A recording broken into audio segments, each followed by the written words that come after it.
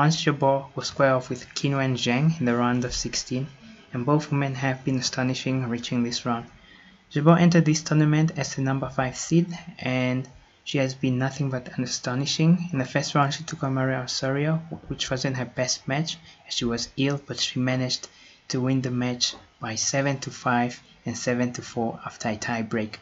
She later took on Linda Noskova in the second round, and she had to work really hard to secure the win.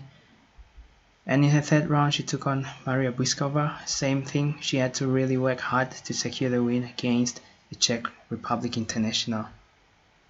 Qinwen Zheng, on the other hand, I feel like she had an easier route to the round of 16, as she had to take on Argentinian international Podoroska, and she won in a straight set by 6-1, 6-love. She took on Kunapi in the second round, and she won by 6-2, 6-3, 6-2.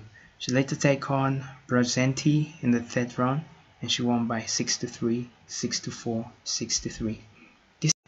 These two have only squared off once, and Zheng holds the upper hand over Jabeur following her win in the 2022 Canadian Open, when Jabeur was forced to retire mid-match.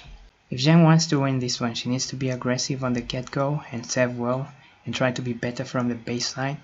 And if Jabeur wants to win this one, she needs to keep her cool and just stay calm, and hopefully she will get the job done.